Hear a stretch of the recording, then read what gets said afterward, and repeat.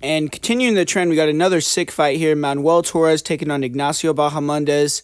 Two strikers that are going to throw down. And, man, I'm definitely excited for this one. I'm more excited for this one than a lot of the fights on the card.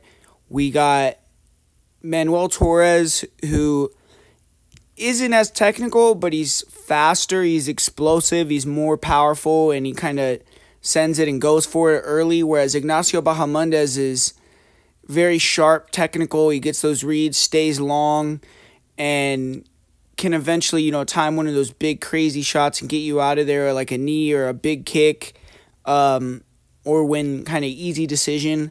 And yeah, man, I mean, it's just going to come down to who can implement their style in this fight. I feel like early on, Manuel Torres is going to have a great chance to win like he always does. He is super fast and very good with that check hook, and he's good at coming forward and throwing 3-2s and 2-3s, and I feel like he could land that early and get Ignacio out of there. I mean, we see Ignacio get rocked early in a lot of fights. He eats a lot of lead hooks as well, and that's kind of Manuel Torres' money punch. So I kind of think that early on Ignacio is going to have to survive a storm if he is going to win this fight. And another facet where I think that Torres does have the advantage is the wrestling and the grappling.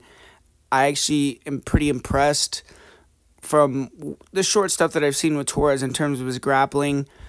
The only thing that I'm worried about Torres with this is the cardio and the gas tank. He hasn't had too many long fights, and if Bahamondes can extend this and start to implement his kind of style with the pot shotting, Torres maybe will slow down and Bahamondes can kind of put that pace on him and get the win. So that's the thing that I'm a little bit weary about. If Torres doesn't get that finish early, is he going to be able to maintain that pace, or is Ignacio going to kind of take over with the volume and technicality?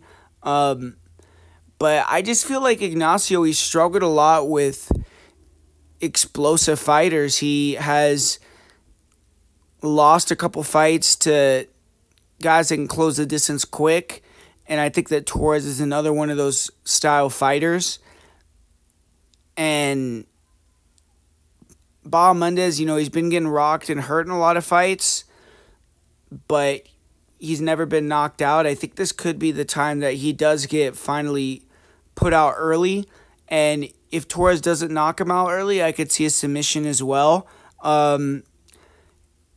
It's just if the fight gets extended, we're going to have to see how Torres' gas tank holds up, and that's going to be the story. And I think the game plan for Bahamondes is to try to bring the fight into the second and third round. So we'll see. It's a close fight. It's a money line pick 'em for a reason, but I'm going to go with Manuel Torres.